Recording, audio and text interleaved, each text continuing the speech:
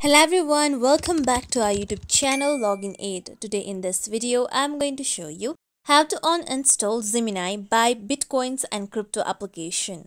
To uninstall Gemini crypto application, you need to first make sure that you have installed your Gemini application. Now generally, when you long press on your Gemini application, then you will be able to find the option of uninstall.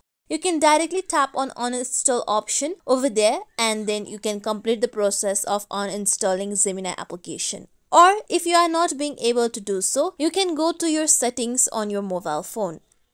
After this, you need to look for your app setting.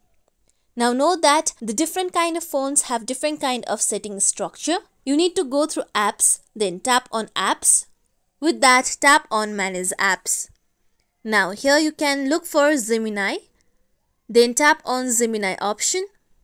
After this, here you can see Gemini's app information. Now here you can see uninstall option on the down. You need to tap on uninstall option on the down. After this, tap on OK. With this, now your Gemini application will be uninstalled. As you can see here, my Gemini by crypto and Bitcoin application has been uninstalled. Now, if this process is still not working, then you can go to your Play Store or App Store on your mobile phone.